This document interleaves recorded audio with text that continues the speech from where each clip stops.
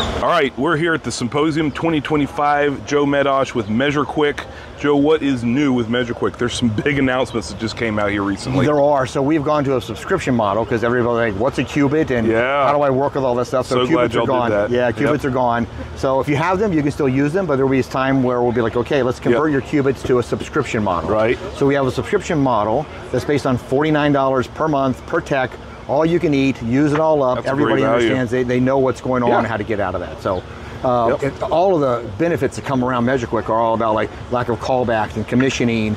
You get streaming out of that. You get all these great things that are like amazing features. So if you're really wondering what that is, we got lots of great information on our site to support that. So.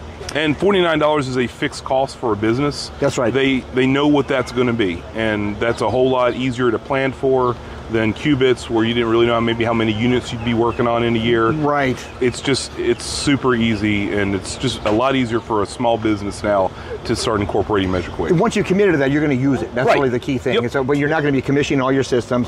Once they're commissioned, you benchmarked them. That's all part of that price. And now other people come back and do non-invasive as part of that. Stop gauging up all the time because now you commissioned your system. Now I know what I've got. So that's going to be a major player for us in terms of everybody knowing how to do it and feeling comfortable to just go ahead and just do it all the time. So just make it part of your process. That's right. I do it. It's totally doable. So well, what else do we have here? So we here? just released, and it's as all things are, like, okay, there may be some glitches or whatever. We need your feedback on this. Okay, so we just released the ability to do AI.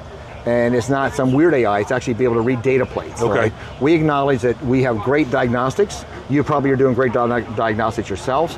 So the things that people hate to do are entering all of these model numbers, serial numbers, and all kinds of other stuff. So we actually create our own ability to just read them directly. There's no third-party app. We actually would take a picture of your data plates. They come back to us, and then we send them right back. All of the information is now pre-populated. And there's a little icon showing you what it is that we determine. We highly encourage you to check your models and serial numbers, but pretty much we are really dead on. It is amazing, yeah, that's a huge time saver because that to me was like one of the biggest pains of trying to use any software where you have to log something out, is putting all that nameplate data that we can just look at in a glance, know what we're looking at, and then we can just go on right to our tasks. And we were doing QR codes, but some companies have these weird QR things. It wasn't always. It wasn't always work. It wasn't us. It was more of the manufacturer gave us weird stuff. So we're working with weird stuff. So now it's straightforward. And we also are able to determine the tonnage and other stuff out of that model number. So we're really reading. That's really cool. We're not just throwing numbers in. Our goal is to be able to start determining whether or not your coil and your air handler are matching each other. And that's amazing. Ultimately, we're hoping that maybe far down the line that there's some AHRI stuff that all comes about. But manuals, all those things are going to be populated as we get more into this. So that's our goal. That is really.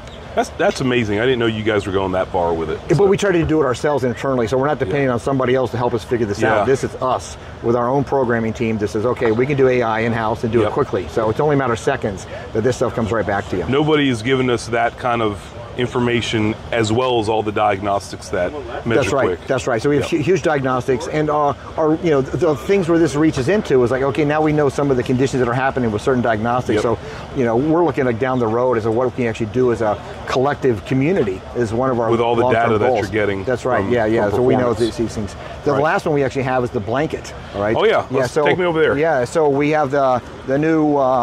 It's TXV and fixed orifice. We're not just TXV, we have both of them. We're able to actually determine whether you can go below 70, some are 65.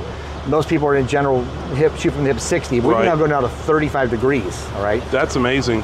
A lot of parts of the country where like, well, Arizona and the South, like, oh, it's hot here, but not in the morning. Not in the morning, and not in April when we're doing preventative maintenance.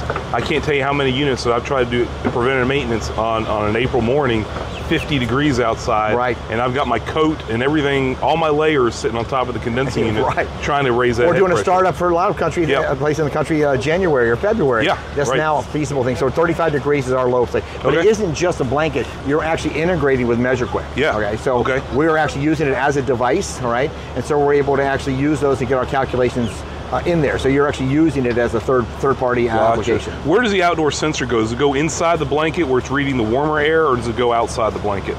That is a great question. So on a TXV system, we are maintaining the correct differential pressure across the valve to allow proper charging. Okay. On a fixed orifice system, we calculate the target head pressure required to achieve the target superheat. Right. And it automates this whole process. The only thing that you need to understand as a user is how open or closed it needs to be in order to dial this in and get those. So those are things that are pretty amazing as to what we're actually doing. So it isn't just some jacket on top. We're actually giving you things. Calculated. The fixed orifice is something nobody's doing, so that's really new to us. So yeah, that was always a challenge for me doing spring PMs, especially older units, fixed orifice. You would raise the head pressure, but like, what do you raise it to? And then what are you simulating? And obviously, with a fixed orifice, your superheat is dependent on the head pressure because the fixed orifice is not adjusting. So that's really, really cool. That is integrated in there. Right. $99, you can't go wrong. Yeah. Right. So. And we can get all this on like TrueTech Tools. Is that really TrueTech Tools got that? That's right. Yep. All the stuff you're looking for is always TrueTech Tools. So Well, awesome. Anything else? I want to reach back out to you, Tim. We love what you're doing. Keep it up. You're moving the industry forward, not just with what we do in HVAC, but home performance. Keep it up. Thank you so much, Joe. We'll talk to you soon. Take care, bro.